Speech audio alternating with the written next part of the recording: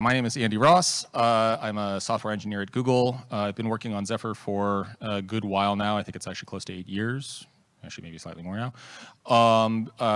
Sort of all over the bottom layers of stuff, mostly in the kernel, SMP, that sort of thing. But what we're here talking about today is kind of the intermediate layer, the glue that lives between my world and the app layer, and that's interprocess communication.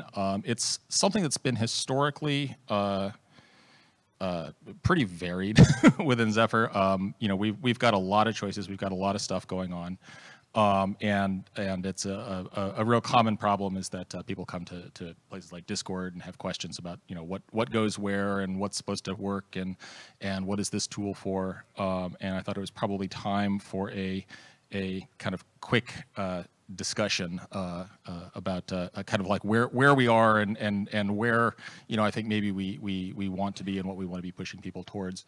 Needless to say, Zephyr has a lot of tools in the box. It's a mature system. Mature systems are great. We've been doing this for a long time. We're real confident about the system. We've shipped a lot of products.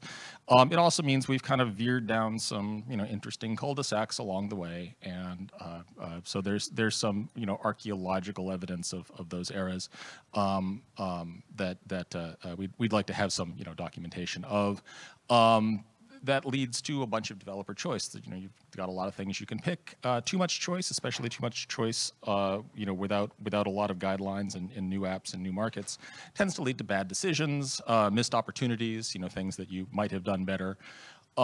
And it's important to recognize that Zephyr it's still a real-time operating system. We're still in RTOS. We still care about small systems. I mean, our roots are in really tiny systems, like 4K RAM kind of things.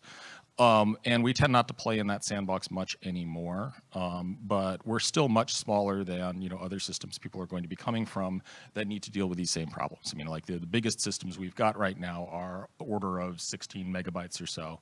Like the audio DSPs that I tend to work with, most of them are quite a bit smaller. People need to worry about code size in Zephyr, and having lots of choice and lots of things you can link in and lots of stuff you can use tends to lead to larger binaries that nobody really wants. So the sort of basic, audience for the talk, who's supposed to be here. I did promise this was going to be intermediate level. We're not going to talk about assembly language. We're not going to talk about architecture layer. We're certainly not going to talk about hardware. This is all C code, hopefully. Try to hold me to that. So it's people who are like familiar with Zephyr and really want to see like a deep dive into the weird stuff that they've seen or maybe noticed or wondered about. People from other systems, like any Linux folks wandering in here who are just curious, might like a tour of how smaller systems, different systems might do the same stuff that they're used to seeing. And really just anybody who might be curious about concurrent programming in general. Things that we all like to think we know about, and pitfalls and traps that we've all made and we've all learned from. It would be good to at least have somewhere in a Zephyr context we can kind of call that stuff out, because I guarantee we all make those mistakes every week. So why is there an IPC layer, right? I mean, IPC is interprocess communication, right? We have IPC because we have threads. Zephyr's got threads all over the place. That's really the core abstraction that we're providing to the users, is that you can take your code from wherever else it is in the world as a nice sequential algorithm and bolt it into your system and just run it, do this and then this and then this and then this and then this, and get to the end and be done. And that's the way that we all like to write code, because it's the way we all understand. Except in big modern systems, there's lots and lots of components that need to do all of that. So the natural way to do that is that you do it with a thread.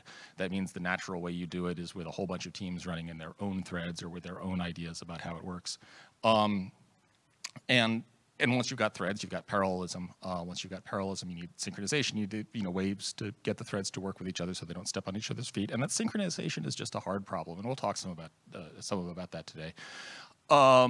IPC just provides simpler tools than the very low level, here is how you synchronize two threads running in shared memory. It gives you different metaphors that are easier to reason about. That's the fundamental idea here. And in fact, the core metaphor, and this is the closest I'm going to get to actually defining IPC, because I don't think there is a good definition for this stuff. IPC is about wait until, right? It's the idea that you've got a thread, it's going to do something, it's going to continue to do something until the end of time, because that's the way computers work. And you need a way to say, no, stop, you're not ready yet. It's not done. There's nothing in the queue. new, there's no command ready, the network is silent, you know, something has not happened that you need to wait until. In fact, I got ahead of myself with the why so many threads. I already covered most of this law, but again, it's important to recognize that we have the lots of threads for reasons that may not necessarily be great design, but are unavoidable. We've got big teams, we've got lots of stuff, we've got things from different sources. The core value Zephyr is providing here is that we give you a way to organize all of this stuff, and threads are an important idea there.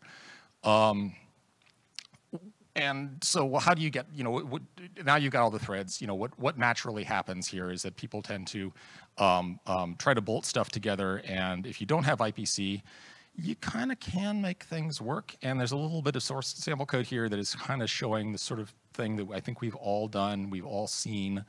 You know, generally it's some variant of polling, right? You've got something that needs to happen, and in here it's, you know, something to do is a predicate, and you're going to call that, and then you're going to call do something. And if you do that in a fast loop, typically what you see happens is nothing happens because you're the highest priority thread, and you're sitting there in an infinite loop, and so nobody else is going to run. If you're lucky, maybe, you know, something to do is being filled by an ISR somewhere, and so you might actually notice it happen. Then people try to you know, fix it by throwing, oh, let's throw in a yield. You know, like you look at the scheduler docs for Zephyr, and you see that, yield gives other threads a chance to run. You throw that in. You realize that yield only really works for threads at your priority.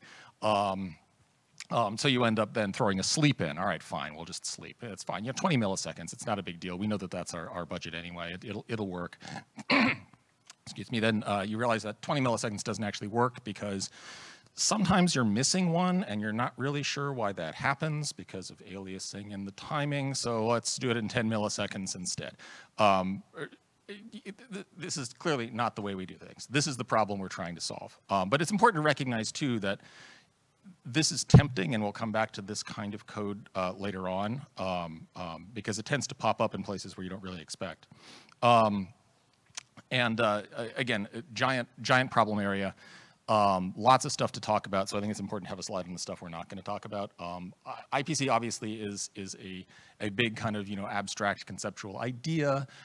It doesn't only come from the kernel. The kernel obviously needs to provide a bunch of tools, but there's a lot of other stuff in the world that is dealing with the same problems. You know, there's lots of framework code in Zephyr, some of which is quite large, some of which comes from other environments, and they've got their own ideas, right? Like, you know, there was just a talk on ZBus, which unfortunately I missed, but I'm going to go watch it later on, which is a rather higher level, you know, RPC, you know, remote procedure call based way to connect stuff together. Looks great. It's probably something to consider. I'm not going to talk about it. The network layer obviously has its own built-in IPC, and some of that is historical. You know, obviously the network code, you know, arrived very, very early on before a lot of the stuff that we're talking about today was really mature enough. And also the network code is implementing, you know, BSD sockets. There was a pre-existing API to do what you want. That doesn't work very well with a lot of this stuff, unfortunately. It would be good for that to converge at some point in the future, but again, not going to talk about it. And then there are things like, you know, we've got a SIMSYS abstraction layer that provides wrappers around, you know, semaphores and mutexes and that sort of thing. POSIX we have too, but we will talk about that a little bit. We're not going to talk about frameworks. And then at the very bottom, recognize that this problem is also solved without kernel interaction at all. And we're developing a big stable of good tools out there. You probably want to take a look at the single producer, single consumer, multiple producer, single consumer tools are lockless message passing things that have no kernel interaction at all. They look really great. WinStream is a similar idea for byte streams. I wrote that one. That was actually for cross-host logging from the Intel DSPs, where we cannot send an interrupt to a Python script on the host, so therefore we can't use the base logging. And needless to say, lockless algorithms like totally out of scope. We're not going to be talking about that at all. But do recognize there's a lot of stuff aimed at the same problem area.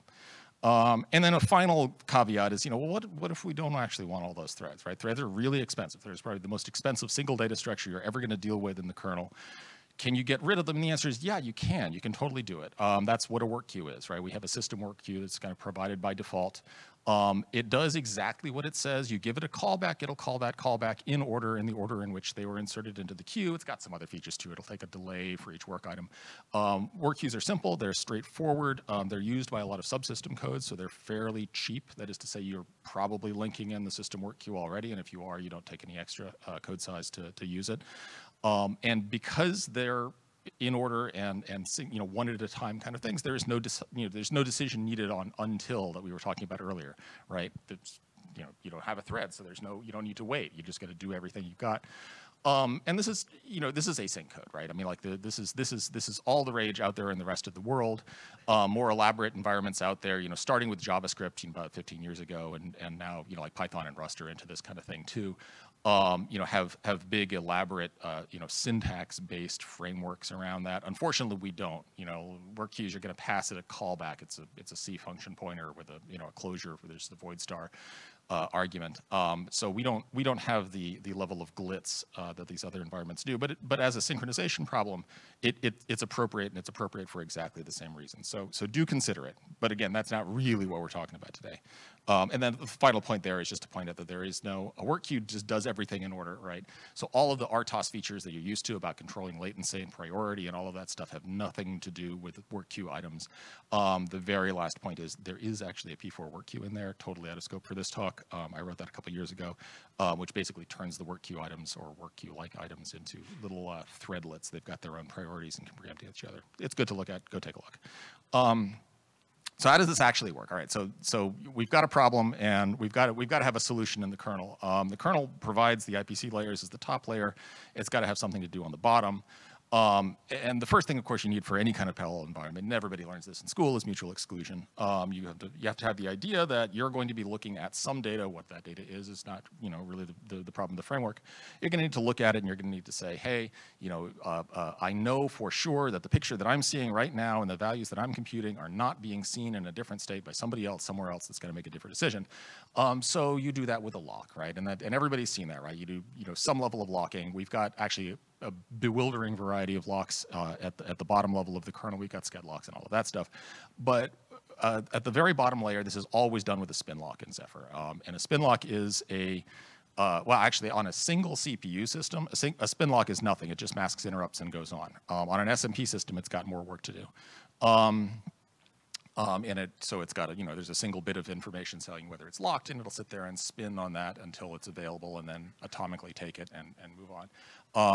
The spin lock is not the API we're talking about right now, but it's important to recognize that that is the API on which all of this is based. There was a great discussion about ticket spin locks yesterday, if folks saw that talk. So this is, it's evolving as we move on, and it's the kernel's basic idea. But it's not a great choice for apps, right? And why is it not a good choice for apps, right? It's well, the big one is it doesn't work in user space, right? It has to mask interrupts as just a native abstraction that it's dealing with. Since it can't mask interrupts in user space, you can't use it in user space. We'll talk about it. There's a POSIX one later on. We'll talk about it a little bit. If you're not careful about it, obviously you've masked interrupts. You're going to cause latency problems. You're going to block out interrupts. In the kernel, where we kind of mostly trust ourselves, sometimes sort of, we take that as just a design point and make sure that our critical sections are small. That's a real heavy burden to use with apps, especially when you're calling into things like third-party code that may not be as careful. So not a great choice for apps. So we'll come back to that in just a moment. Second basic building block, and this is the sort of more important one from the kernel's perspective, is blocking inside of Zephyr. If folks are familiar with the kernel code, we actually use pend as the verb and not blocking. I'm going with the Unix term here because I think people are going to be more familiar with it. The thread can't be running all the time, right? Like computers will run in perpetuity forever.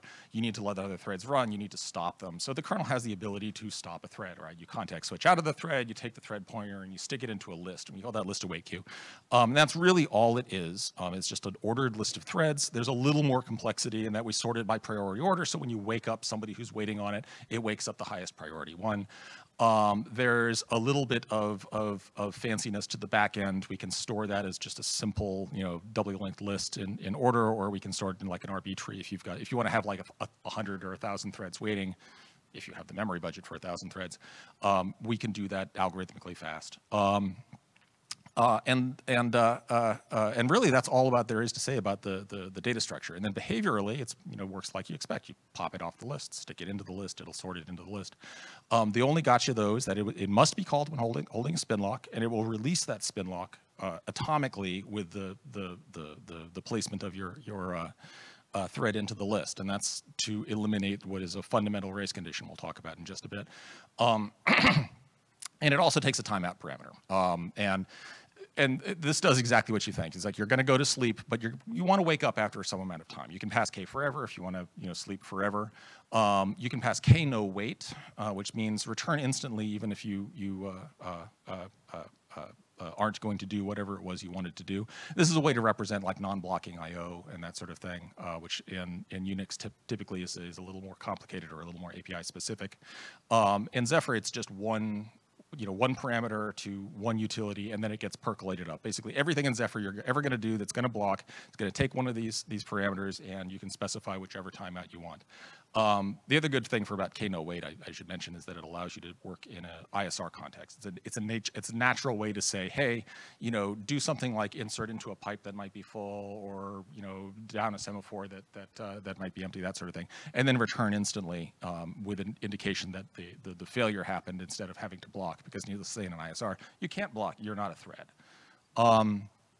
And again, the final point, just pointing out that other operating systems have this kind of thing, but it's a little bit kludgy, right? Unix select and polar allow you to do this on arbitrary file descriptors. Read and write don't have that idea. Sockets have timeouts that you need to specify as options at the network stack layer. We put it all in one place. I think it's one of the nice thing we do.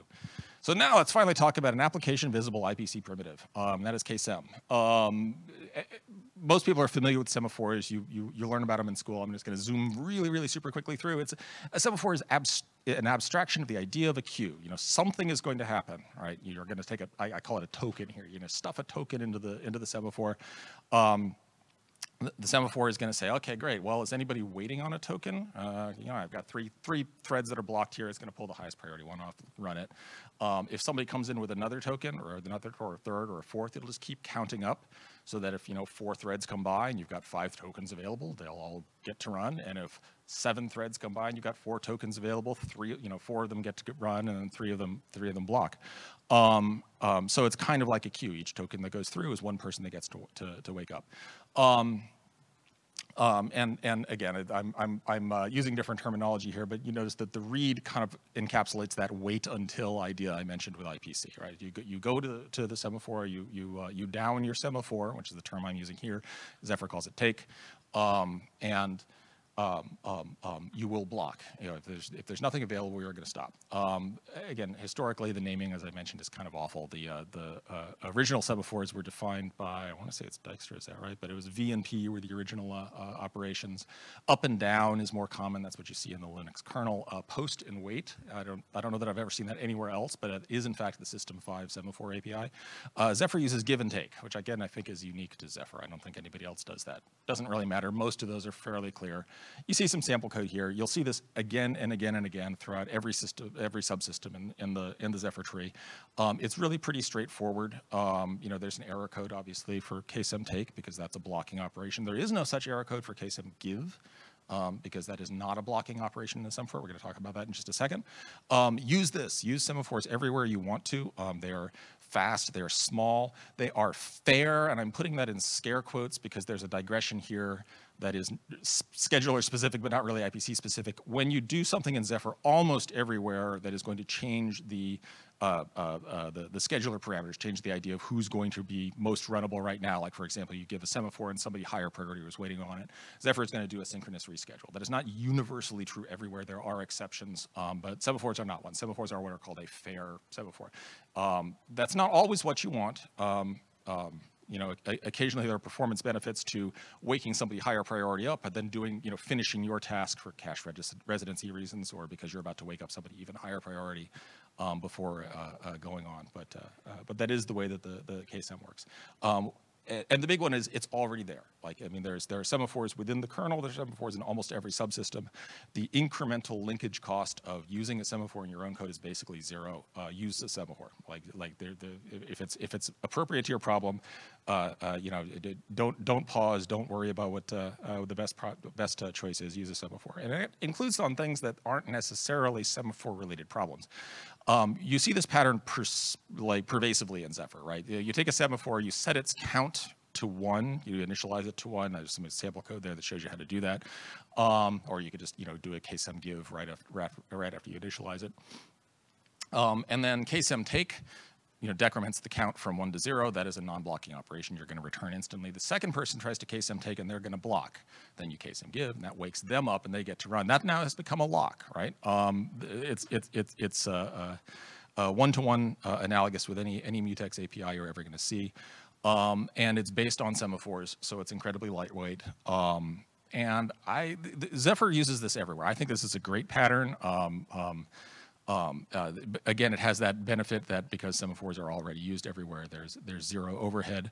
It's super fast. Ksem take in the uncontended case where there's already a count in there is dozen cycle kind of thing. It's, you know, it's really very, very fast, maybe 20 cycles. It depends on your hardware, right? But all it needs to do is, you know, go to a single address of memory and decrement it, and there's a spin lock around it. So, you know, like 2 interrupt mask operations, and you're decrement and you're done.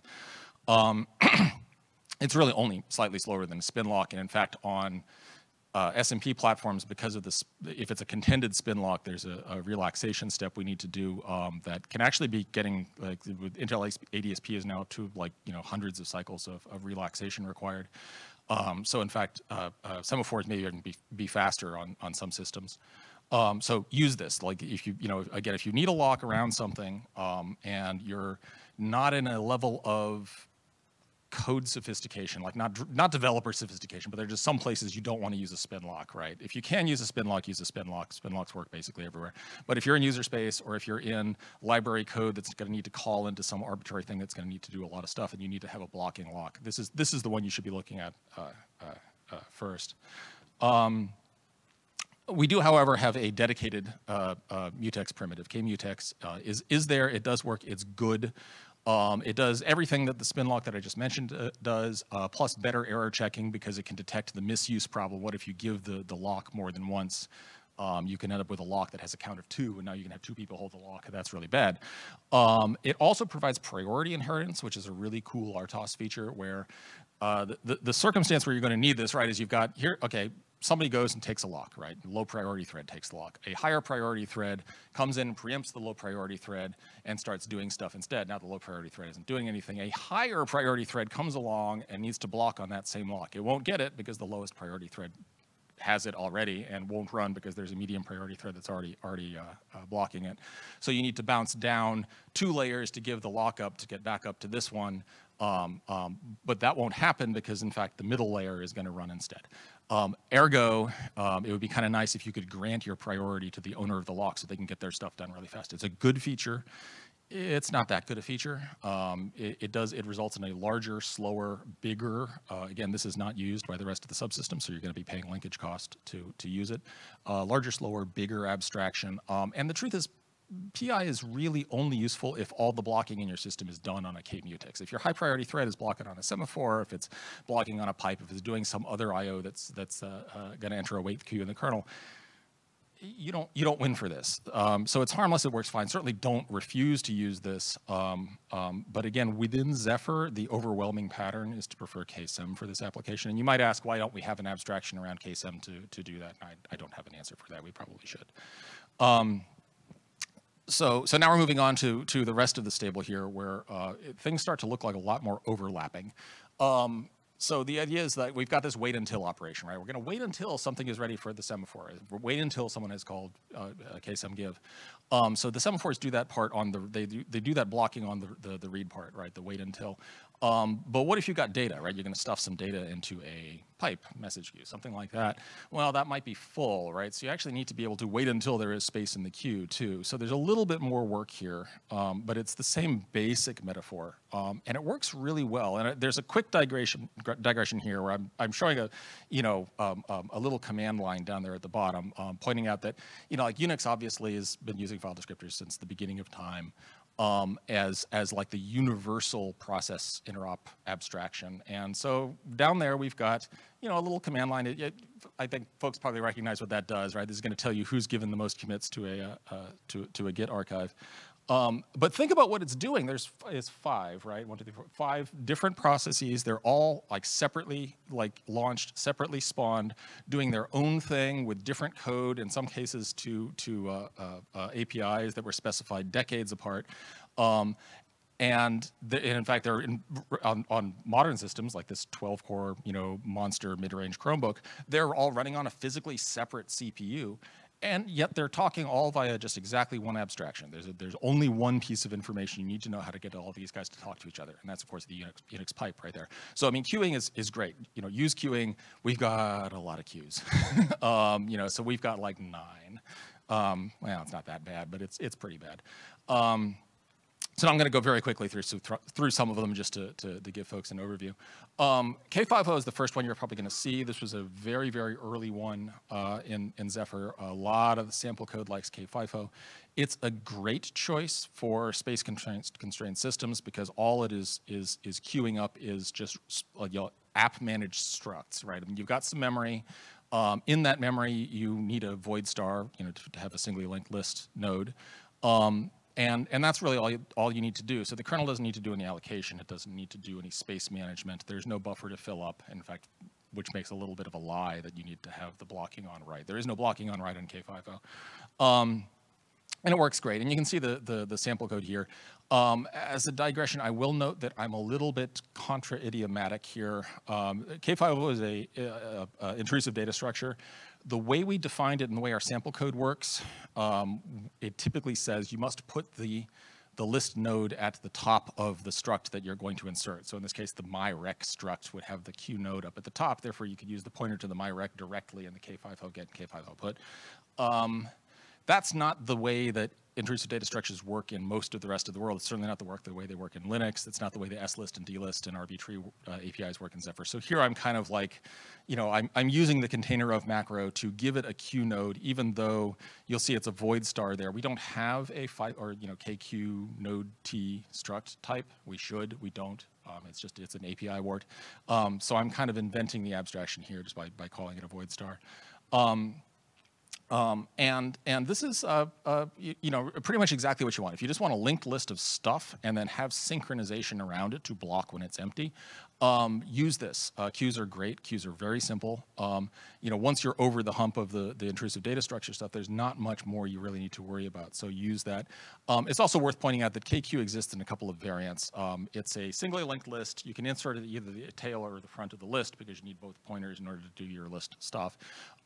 Therefore, we've got a LIFO that is also implemented in terms of the same abstraction, which is basically conceptually a stack. You put stuff in, and it grows bigger, and you pop stuff off the top. But there's linked lists in both cases, and they use exactly the same code. We do have others. There is a message queue abstraction. Unlike the one we were just talking about, this one is not intrusive. You're using fixed size messages. It copies them into a buffer, copies them out of the buffer at the reader level. There's not a whole lot more to say. It does exactly what you expect. Where I was mentioning earlier that you do this blocking on write problem, this does provide that. If you try to write into a full message queue, that's exactly what you're going to get. It's simple, it's reasonable. If it fits your problem, use it. They do need to be fixed sizes, so there's a little bit of extra work. Obviously, the copying of the buffer is extra work. The buffer itself is extra memory to worry about. But in a lot of cases, you do have more dynamic storage management, and the linked list of structs is not as useful. When we get to user space, it's also something the copying works as advertised, so it doesn't have the weird behavior that FIFOs have in user space. We'll talk about that in a bit. Pipes, even more of the same, basically. Pipes are now an ordered stream of bytes. In fact, pipes are more or less one-to-one with a Unix pipe. They do exactly what you want them to do. both message queue and pipes, I should mention, have a zero copy optimization internally. For people who care about performance, if you write into an empty pipe or an empty message queue on which there's a reader, it'll directly copy the data that you're inserting into their buffer. That does make the code maybe more complicated than it needs to be, and I'm not sure that it's always a win for most apps, but it is a nice thing to mention. But it is worth pointing out that these are good choices. They overlap pretty badly. So I would, again, if you're in a space-constrained app, and a lot of us really, even on the big systems, even on audio TSPs, there's still concern about code size. Probably don't use both. If you can avoid it, just use a pipe. Pipes are more general. Pipes are straightforward. There's really very little performance advantage to message queue. There's a little bit of code size if you're only going to use one. So now let's move on. So we've got queues out there, and we're going to come back to talk about queues in the context of poll in a bit. But I did want to go off on one kind of discussion about race conditions that are real common when using these queues. So the basic idea of the queue, right, is you've got stuff that's coming in. You grab your thing, you do it. You grab your thing, you do it. You grab the thing, you do it. It is extremely tempting to have logic around that might condition the extraction from the IPC primitive, right? You're going to read from the pipe only if this condition is true, or you're going to read from this pipe under these circumstances and this pipe under these circumstances. And virtually every time you do that, that is a bug. I've tried to be clever and include some sample code here that does it in a non-obvious way. Basically, this is exactly the sample code you saw before about the FIFO queuing code, but it has a little switch box kind of thing, this set queue thing that can change the current queue that you're using. And because there's no synchronization around it, you say, okay, well, it looks correct because everything is just one line of code, but of course it's not. The load of that curve FIFO value from memory is happening at a different interruptible moment from the use within the kernel that's going to put your thread to sleep. Therefore, the explanation here is that the FIFO can change. That's probably causing a deadlock. Like for example, if you're about to insert something into the queue, and you got your thing, you figure out which queue to insert it into, and then boom, the thing changes. Before that happens, you're going to drop it into the old queue, not the new queue. Maybe it'll be forgotten forever, who knows. There are all kinds of bugs you can have here, but it's a fundamental problem with queuing as an abstraction if you're going to put this logic around it that says, which queue to use, when to use it, how long to wait, that sort of thing. Almost anything you do is either going to be a race condition or it's going to be isomorphic to the polling problem we talked about earlier. And then there's a note there at the end that, well, it sounds just like a data race, right? I mean, you just need to make sure it's locked, right? But there's no place to put the unlock call because that happens down in the kernel. You need to make sure that when the kernel puts you to sleep, you're still locked. But as soon as you're asleep, you can't be locked anymore. And so what do you do? And what you do is condition variables. And again, this is a textbook discussion that I think most people have already seen at some point, so I don't want to spend too much time on it. Condition variables are, in a sense, the most general IPC primitive. You can implement other primitives in terms of condition variables. The opposite is not true. And their basic abstraction is just go to sleep and wake up, just like anything else. But the addition that they've got is that they've got a lock that is atomically released at the moment where you wait. So you've made your decision to go to sleep for whatever reason, and you go to sleep and release the lock without any opportunity for anybody else to get in the way. And that solves the problem, and it works pretty well. In fact, it works so well, we've actually seen it before. Right, the discussion here is about kconvvar, which is a top-level API primitive. But this is, in fact, that spin lock plus wait queue is exactly the same metaphor. And so the kernel is doing this already for you in order to implement semaphores and, in fact, everything else within the system. Yeah, use this. I mean, this is, if you've got a complicated synchronization problem, and some problems really are complicated, this is what you want to use. I mean, and the rules are pretty simple, right? You take the lock, you do whatever it is you want to either decide to wake somebody up or decide to go to sleep yourself, and then kconwait will release the lock for you and go to sleep, or kcon signal to wake somebody up. I don't have any sample code here because there wasn't space on the slide and I'm running out of time. But you do recognize the rules are simple. The implementation really isn't. This is complicated synchronization. You need to do it if you've got a complicated problem. But you need to know that you're in that space. At that stage, there aren't any really easy things. And so is that the end of the story, right? I mean, you've got condition variables. You now got the most common ones. Well, there's one real common case that people tend to see a lot of. That doesn't really need a condition variable, but it does need something. And that's, you've got more than one thing, right? You've got a main loop, right? This is like every app has this somewhere, right? You've got stuff that can happen. It might be, you know, network packets coming in here. It might be keyboard events over here. It could be app-defined timers, you know, upping a semaphore somewhere else. You know, all of this stuff might happen. You just need to wait for the next thing to happen. You don't care which one it is. And a naive way to do this, you don't need a condition variable for this. You don't need anything fancy at all, right? You just have a whole bunch more threads. Each input can have a thread. They then demultiplex into, you know, one command pipe, main loop pipe, whatever it is, and then each one does its own thing. That's wasteful. Most people aren't real happy with that. I mean, again, a thread is the most expensive thing you're gonna ever use. You know, you're looking at 4K or so for a thread stack. So we do provide kpoll. Kpoll does exactly what you expect it to do. It works with a bunch of, but not all of the existing IPC primitives. You can use kpoll signal, which is a user-specified one.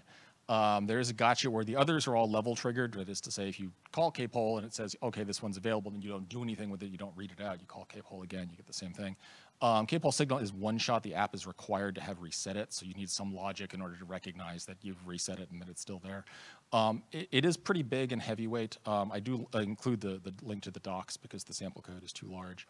We also have, and I'll go very quickly at this stage because we're starting to run out of time, but we do have K-Event, as is a comparatively new tool from Peter at Intel, which does a lot of what kpoll does, but without a lot of the complexity. It's much, much smaller, much simpler, easier to understand. The name is a little weird. I think it actually comes from FreeRTOS. They have an event group abstraction, which is very similar. It's just got a word. It's just a bit mask of 32 possible events. You can signal any of them that you want just by specifying a mask. You can wait on any combination of them, again, by specifying a mask. And it'll wake you up when any of those have occurred, and then you can go and then pull them yourself. It doesn't, the events themselves are signaled directly from app code. They don't interoperate with existing abstractions, but they are there. And so final important point here, and I think I'm going to get barely through this. What about user space? So the simple answer is everything still works in user space, right? You set user space equals Y. All the IPC primitives become kernel objects, right? They're all living in kernel side memory. They're all just handles that you use. All of the calls become syscalls. Everything still works. The problem is that the performance characteristics of the system completely change. Where I was like, remember I was boosting KSM earlier is like, you know, please use this for a lock because it's like a dozen instructions. Now it's like, you know, change a whole memory map. There's a couple hundred cycles to do that. On some systems there are cache effects. You know, it's a big mess. And so all of a sudden you don't really, a lot of these things about which you might be making these kind of weird decisions about, oh, I need a message queue or a semaphore, none of that really seems to matter anymore because everything is bound up in the overhead of doing the system call in the first place. Which is to say, it sort of starts to look a lot like Unix. A lot of the same intuition about app performance starts to obtain, right? Like, you know, where if you look at standard I/O, like you do a printf from a Unix process, and the printf does not, you know, it's got 16 bytes of output. It does not have a new line in the middle of the stream. Your libc is going to say, you know what, I don't need to call a write system call. This has more stuff coming behind it. I'm only going to flush when I see a new line or when I get beyond my buffer size. All of this sort of thing starts to become more important than the actual IPC APIs themselves.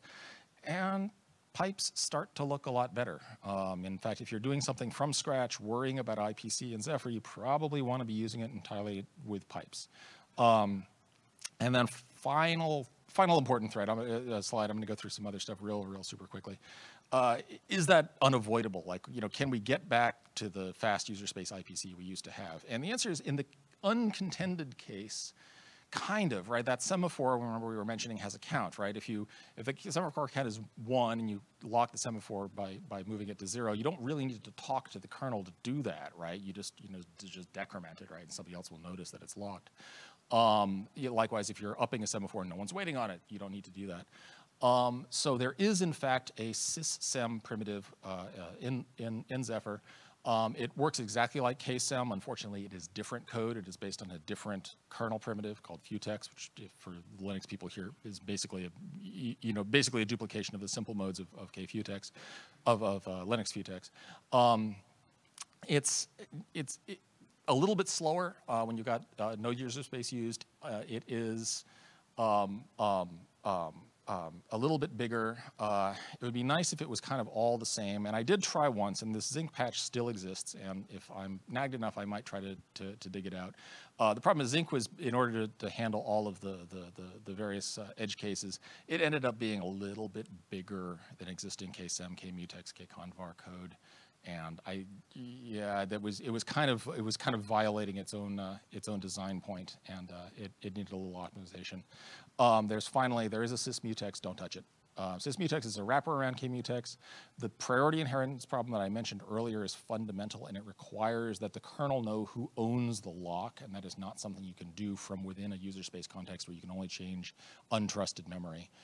So you'll end up with the kernel essentially handing priorities out to the wrong people, and so we can't really make sysmutex work. It's there, it does work, just don't use it. That's not something that we're going to be able to deal with. And just blasting through the rest of this stuff. Oh, and Maureen is saying stop. All right, but we do have POSIX. We've got mailboxes and stacks. Nobody wants to use those. And then, well, you can look at the complaints.